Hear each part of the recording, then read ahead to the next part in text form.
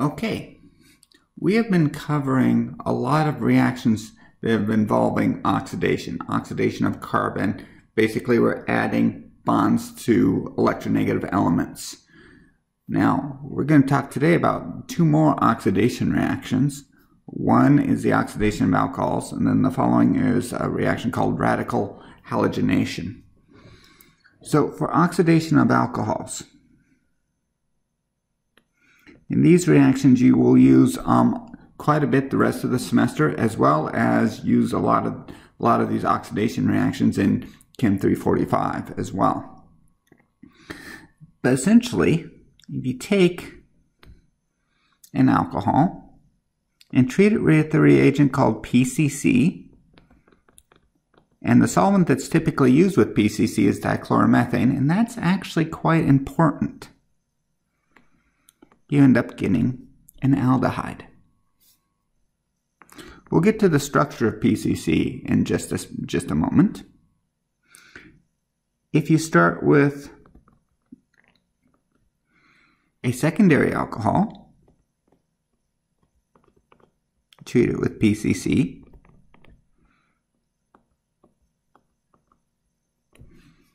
you get a ketone.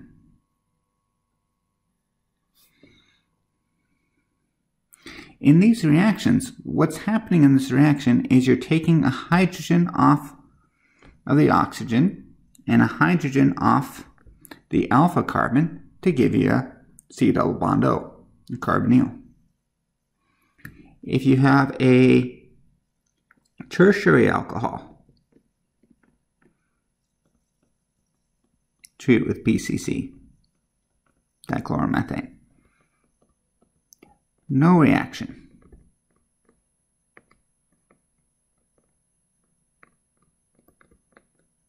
Because there is not a hydrogen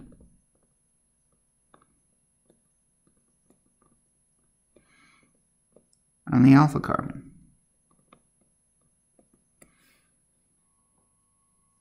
So keep that in mind.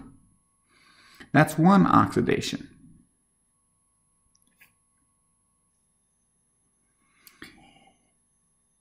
The other oxidation of alcohols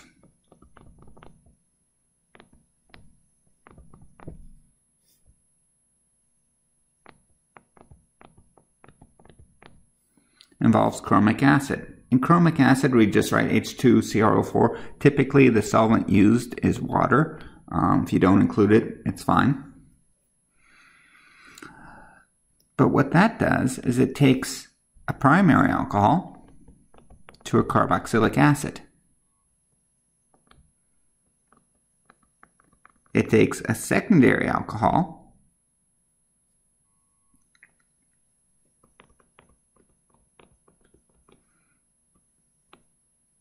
to a ketone, and you can include water or not, doesn't matter. Water is implied with chromic acid. If you have a tertiary alcohol,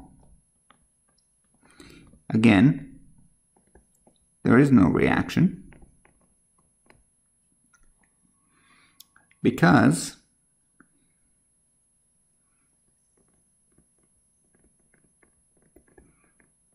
there is no hydrogen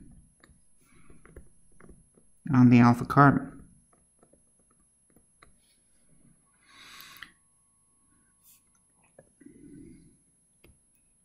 So the main difference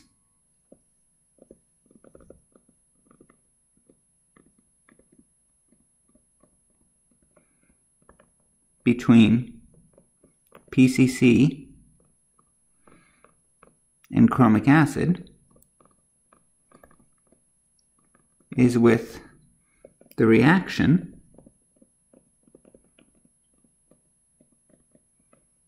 of primary alcohols.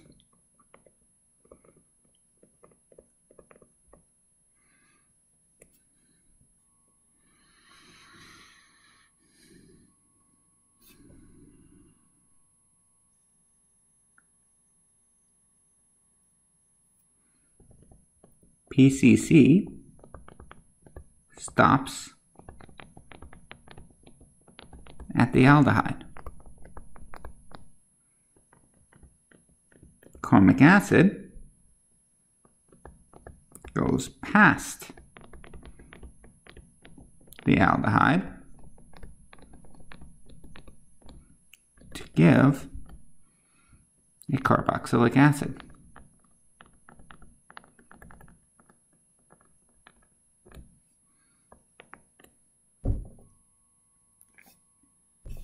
That's the difference between them. Now, what PCC and chromic acid are.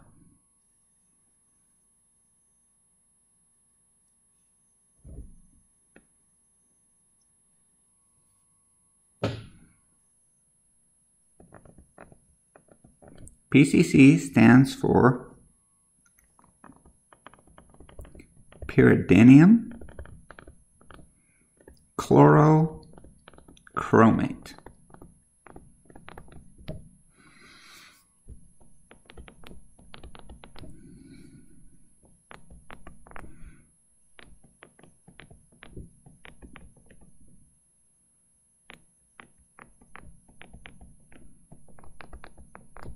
And here's one structure of pyridinium chlorochromate.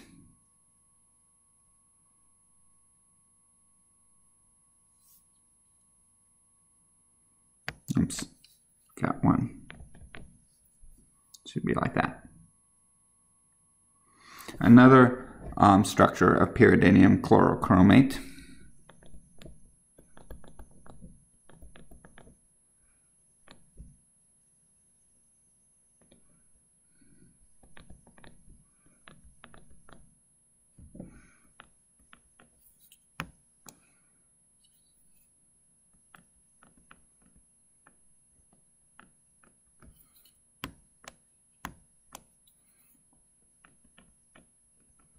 Is this salt here?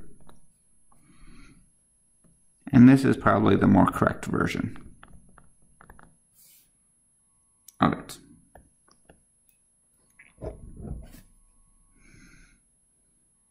Chromic acid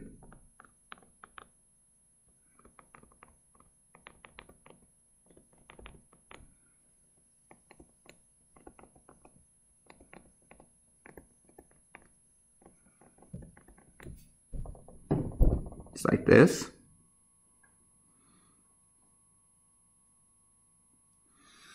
And both of those actually come from the same molecule.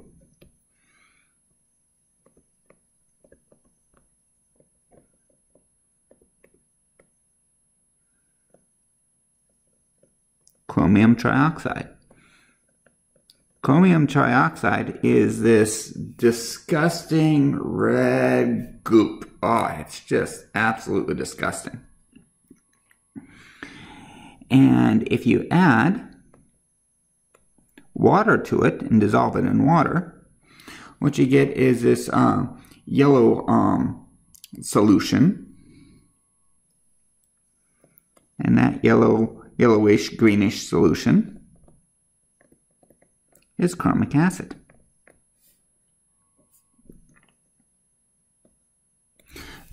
But if instead you carefully treat the chromium trioxide with pyridine and hydrochloric acid,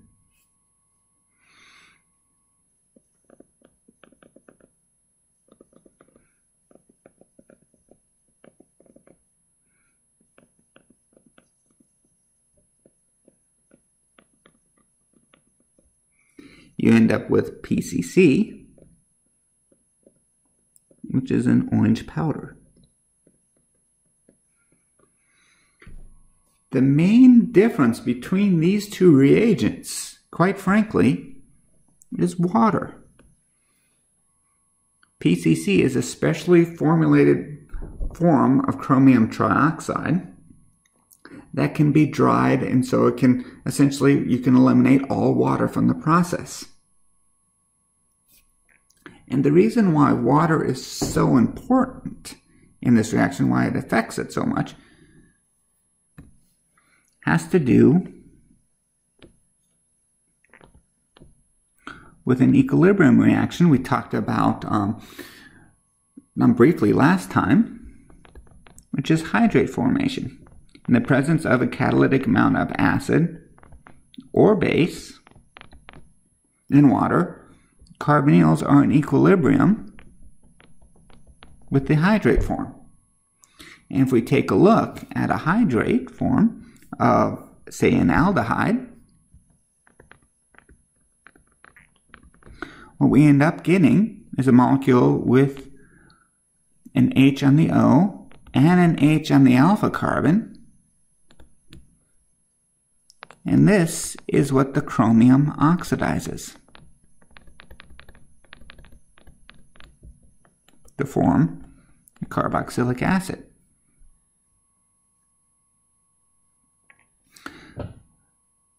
So if you take an aldehyde and react it with chromic acid, you end up making a carboxylic acid because it goes through this hydrate intermediate.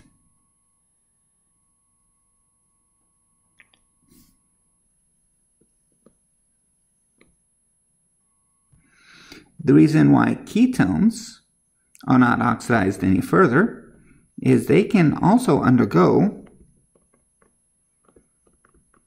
this hydrate formation reaction, except here there is not a hydrogen on the alpha carbon.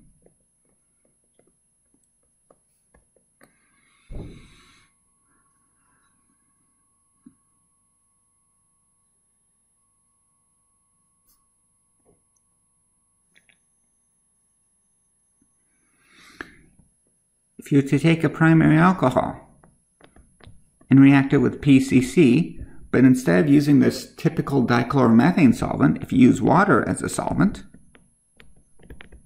you end up with a carboxylic acid.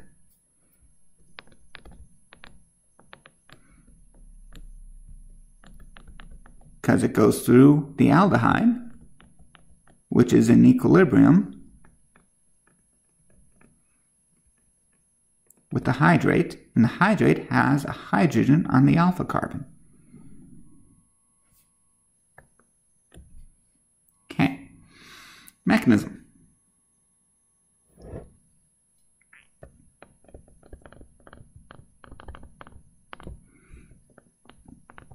And I'm never going to ask what the mechanism of oxidation is.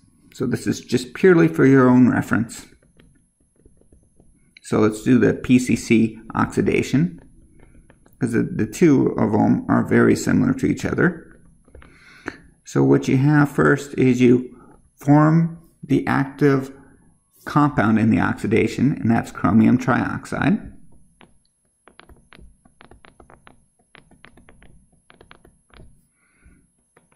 And chromium trioxide is Lewis acidic.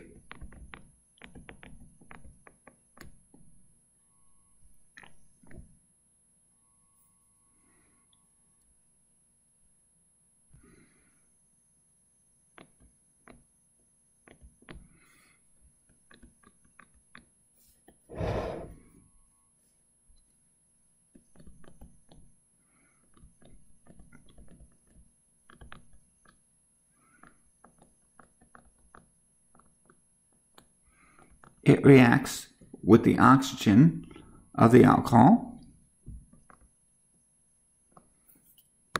and then some proton transfers. I'm going to use pyridine as my base.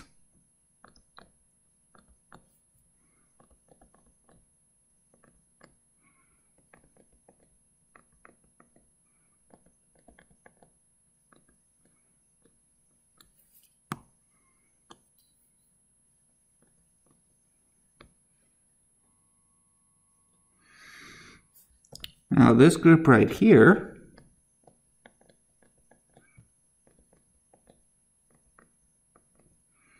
is actually a leaving group.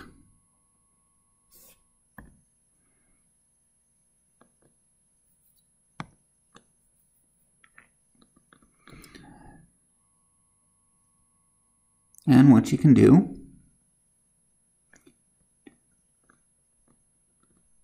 is you can do an elimination. I'm going to use the O- from this chromium to grab that H. These electrons are going to go between the oxygen and the carbon, and that's going to kick these electrons up onto the chromium.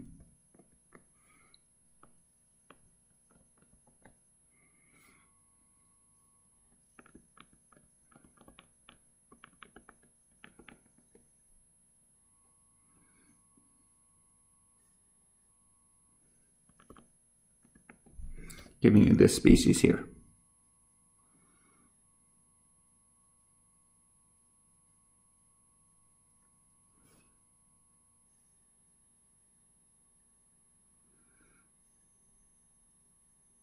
Okay. So,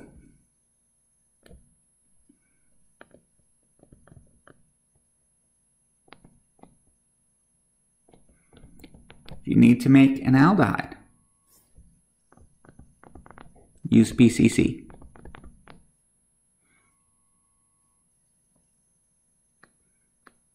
If you need to make a carboxylic acid, use chromic acid. If you need to make a ketone, either one. You just have to start with a secondary alcohol.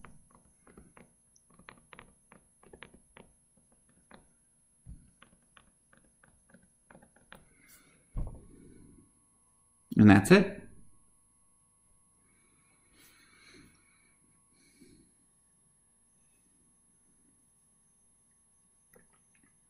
Now, the rest of the time, I want to use this to talk about radical halogenations.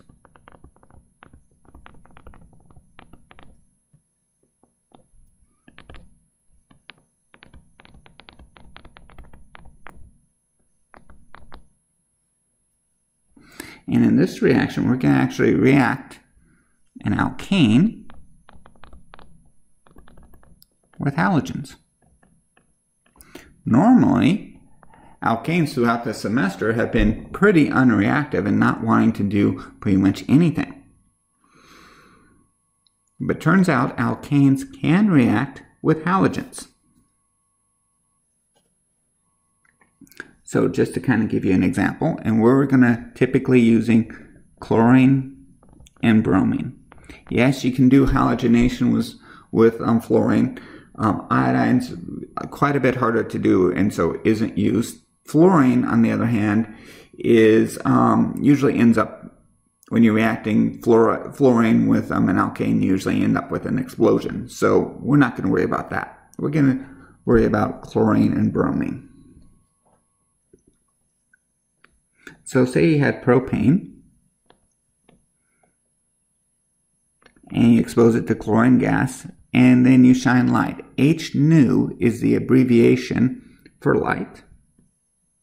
You get a mixture of products where we're replacing a hydrogen with a chlorine. And here are the product ratios that's often given. The major product being the more substituted one. Now, if we went with 2-methyl propane and halogenate that,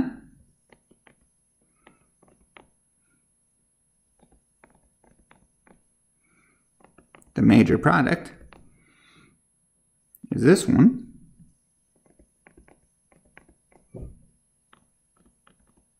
Well, the chlorine goes on the less substituted side. We can do the same reactions with bromine, but you'll notice with bromine, you get a far better selectivity.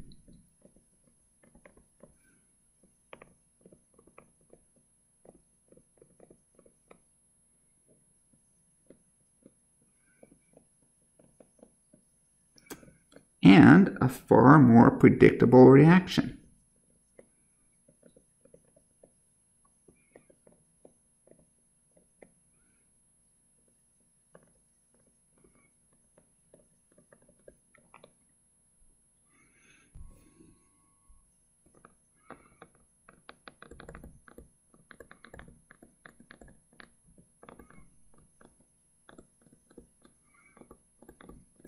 bromination is far more selective than chlorination is.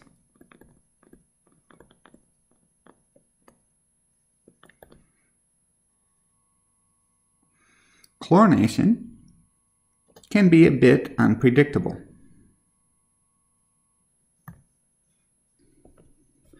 So, to explain this, let's take a look at the mechanisms. Now, the mechanisms are pretty much the same. They are a part of a radical chain reaction, very similar to reaction involving HBr and peroxides.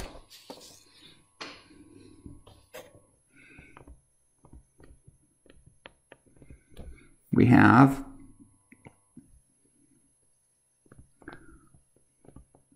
light, and what light does is it breaks the halogen-halogen bond, which is a weak bond.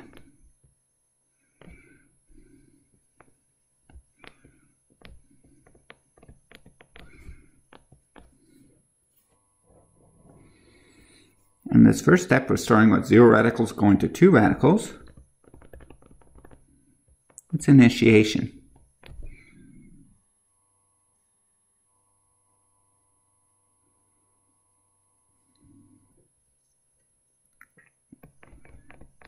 And then, what the radical does is it pulls off a hydrogen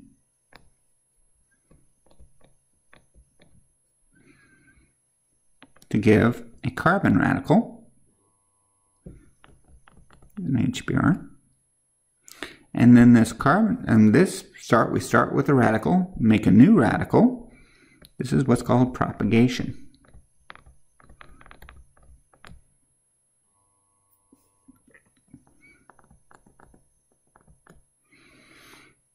And then this radical finds another molecule of bromine and reacts.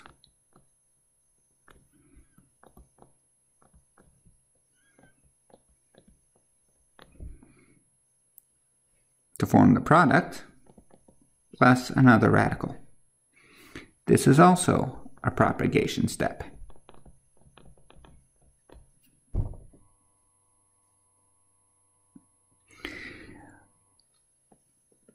In radical chain reactions, there's also steps called termination. That's where you take 2 radicals and combine them together. Like one example might be this. So we have 2 routes to generate the product. We have a route going in the propagation and a route goes through a termination.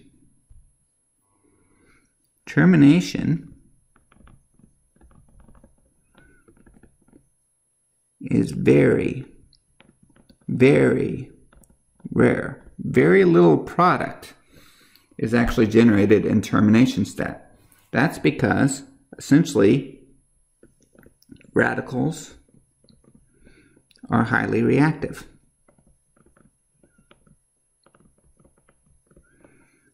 And chances of 2 radicals coming together at the same time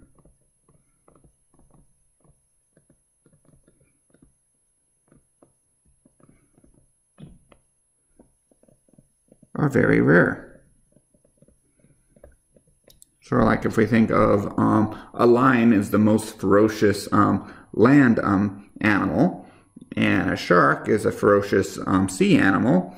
Yes, they are both ferocious, very hungry. Yet we won't see them try to eat each other because, well, they're never around each other. Yeah, poor analogy. It's the best I can do. It's Sunday. So, anyhow, here's the mechanism. Mechanism for chlorination is the exact same, except instead of BRs, you have CLs.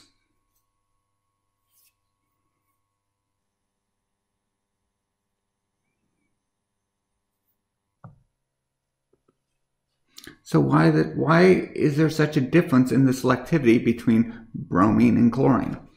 For that, we'll have to get into the thermodynamics of the reaction. We have to look at bond dissociation energies.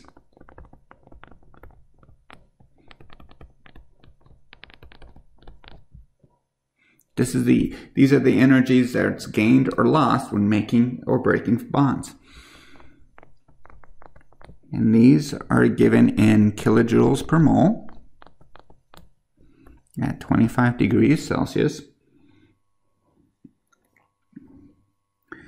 And there's a couple of things, like a hydrogen attached to a methyl group.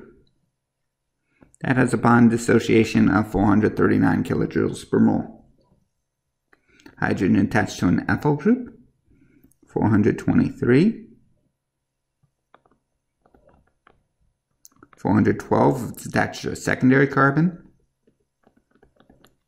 It's attached to a tertiary carbon, 404. And I don't expect you to memorize these numbers. I do expect you to know patterns. And if it's attached to a carbon attached to the benzene ring, 378. What we see is that the more substituted the carbon is, the easier it is to break that bond.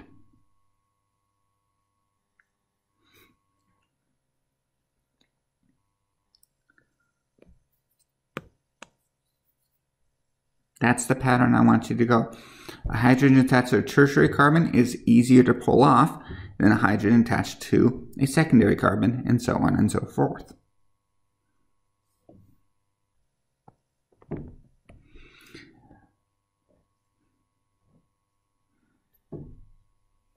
Also, take a look at bonds involving halogens.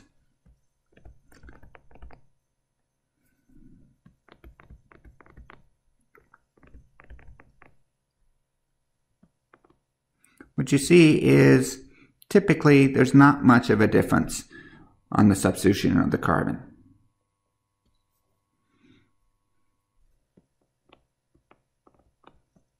So slight difference when it comes to secondary bromides, but not much.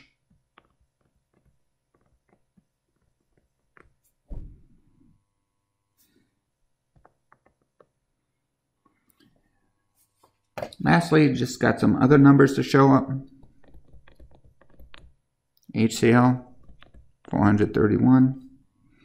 HBr, 368.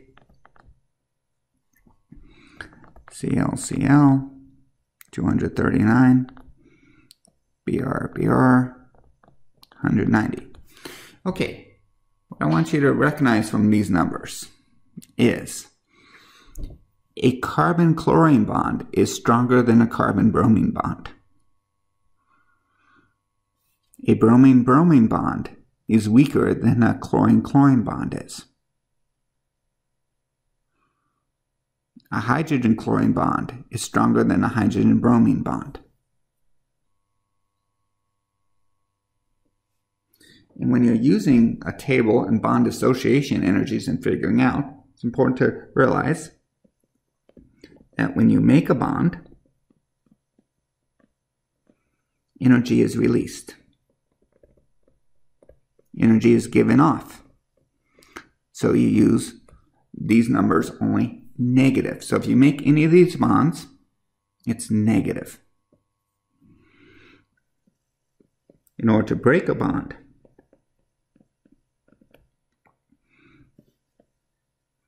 energy is added to the system to break that bond. And so you use positive values of this. Okay. Now, it's time to talk about how this relates to the mechanism. For the mechanism, we're going to really focus on the most important parts, the recurring parts of the mechanism. And that's the propagation steps.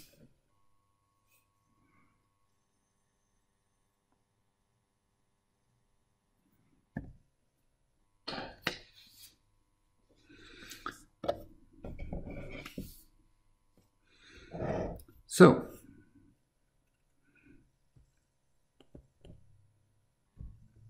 chlorine reacts with this.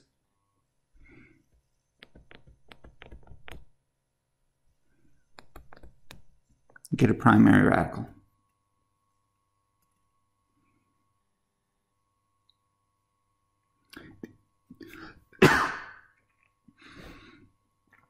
The energetics of the system right here.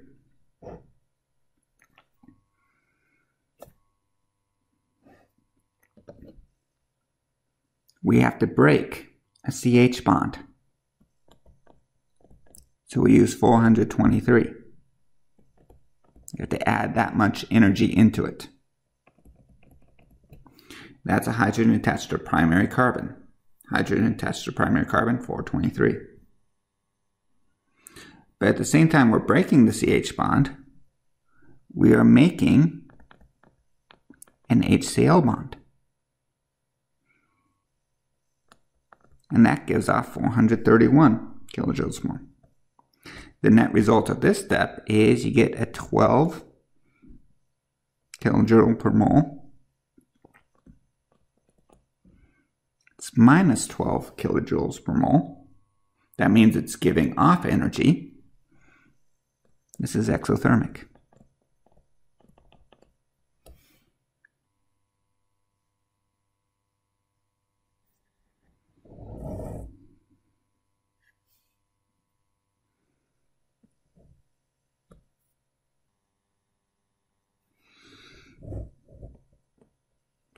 Now, if we have it pull off the tertiary hydrogen instead,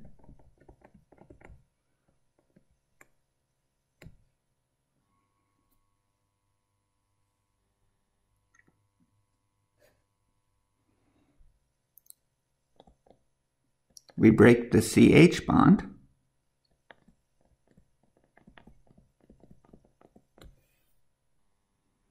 When we break the CH bond, it's off to the tertiary carbon, so that's 404.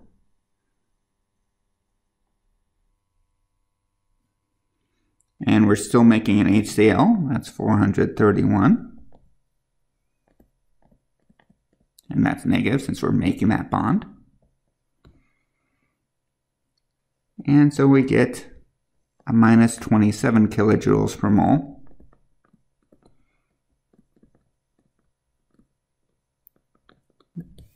Net exothermic. So in both cases, in what's determining where the chlorine goes, the first case, it's exothermic. It's giving off energy. It's a favorable process.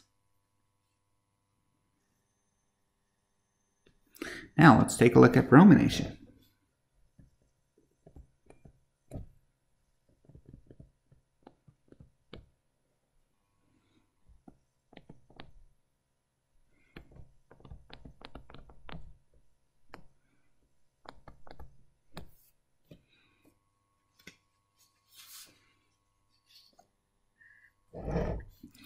We have to break the CH bond. Again, that's going to be 423. Positive. But we are going to make the HBr bond. That's minus 368.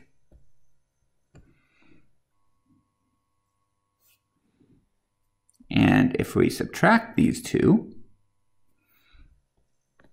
we get plus 55 kilojoules per mole. This reaction is endothermic, meaning in order to get it to go, we need to keep pumping in a lot of energy to get this to go.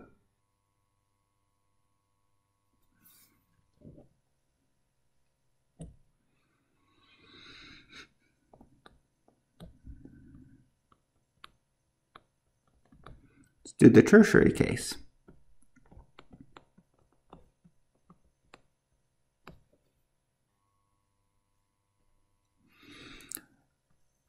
to break the CH bond, I have to add 404. To make the HBr bond, we get out minus 368.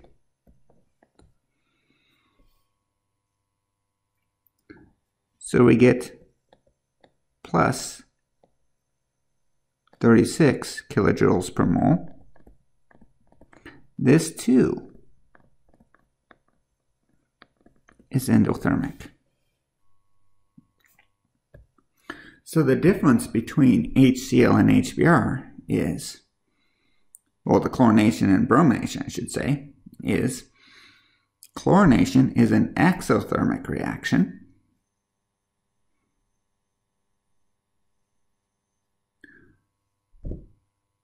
Bromination is an endothermic reaction.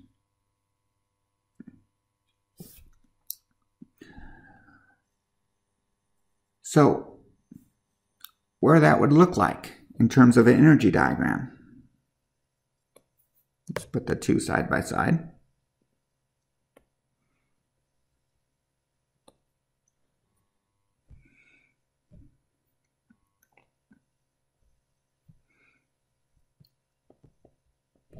Cl dot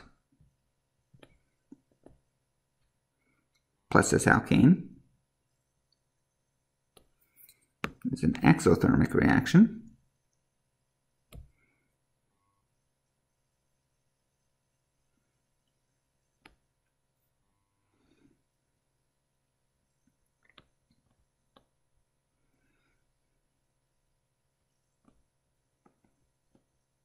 So it looks like that.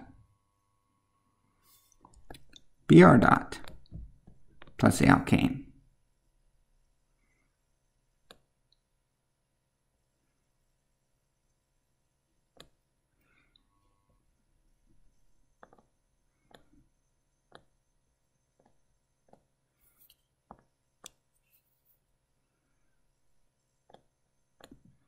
it's an endothermic reaction.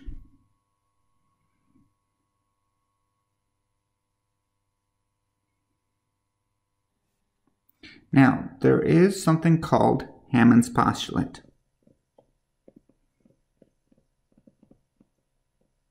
The rate of both reactions is really dependent on the transition state. And Hammond's postulate says that you can approximate the transition state closest to the stable molecule in energy to it. So this is what's called an early transition state, where the transition state is closest in energy to the starting materials. So therefore, the rate of the reaction is going to be heavily dependent on the starting materials. This is what's referred to as a late transition state, where it's closer in energy to the products. In this case, the transition state is heavily influenced by the structure of the products. Here, in this case, this radical, the tertiary radical, is more stable than the primary radical. Therefore, the activation barrier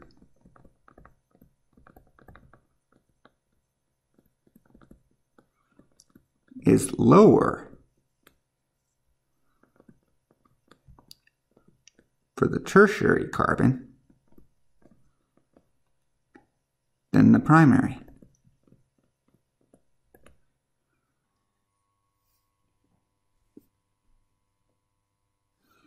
And so you'd get late transition states in endothermic reactions, or endothermic steps, I should say. You get early transition states for exothermic steps.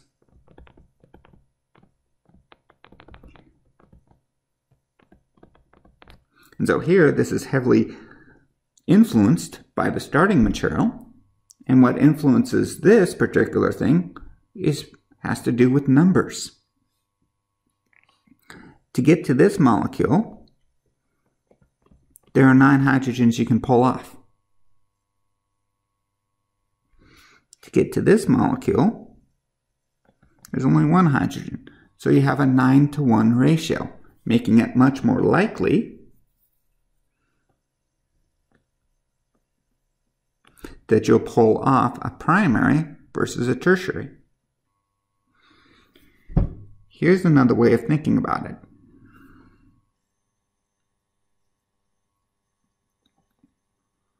A chlorine radical is much more reactive than a bromine radical is.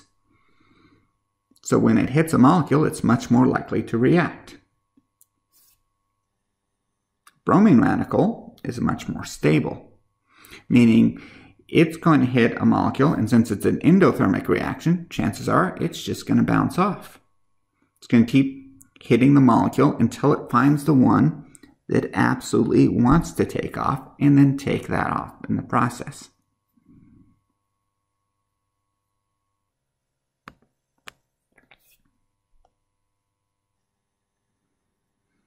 So,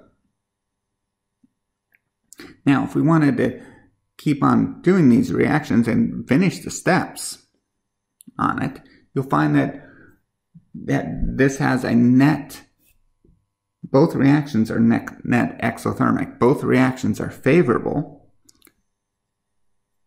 but it's this initial step, the formation of the carbon radical, that governs where the halogen goes.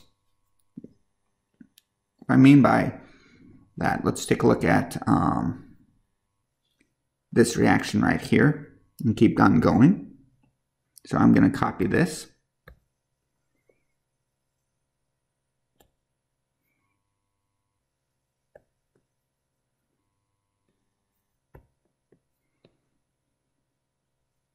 Drag it to a new screen.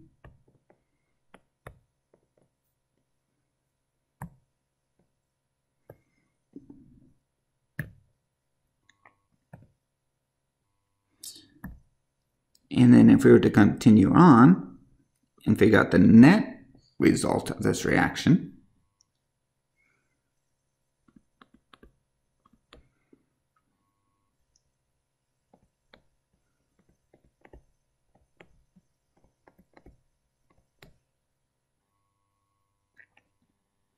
we are going to make a carbon-bromine bond into a tertiary carbon. That's 304 kilojoules per mole. And we are going to break the bromine-bromine bond.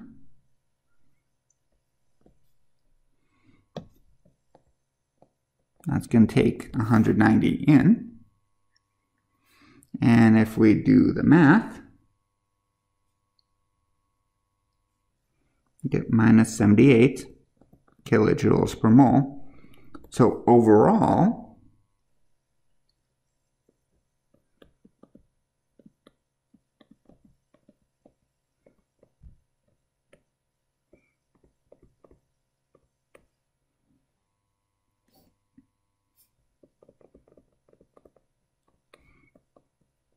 the reaction is indeed exothermic.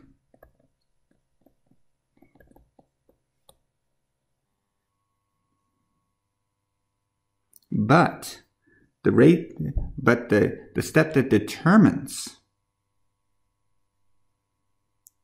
where the bromine goes, which hydrogen is pulled off, that step right there is endothermic. That's the difference between chlorination and bromination. Even though they both have net exothermic reactions, bromination's first step is endothermic.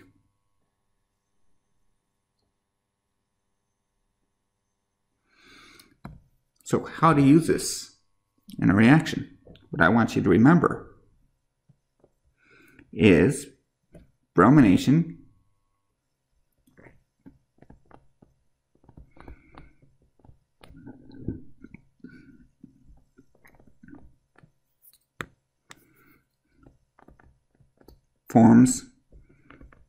places the Br.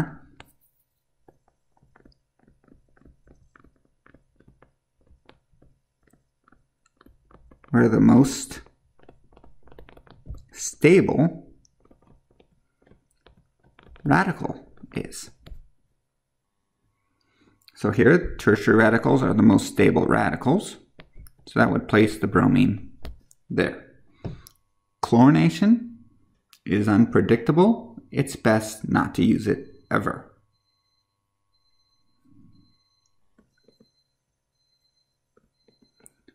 Molecule like this is quite fast and would put the bromine right here.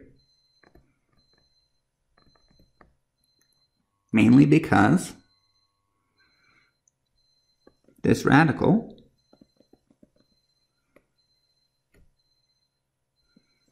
is resonance stabilized.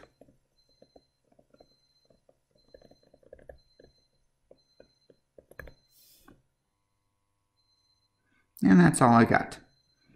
We'll pick this up on Wednesday.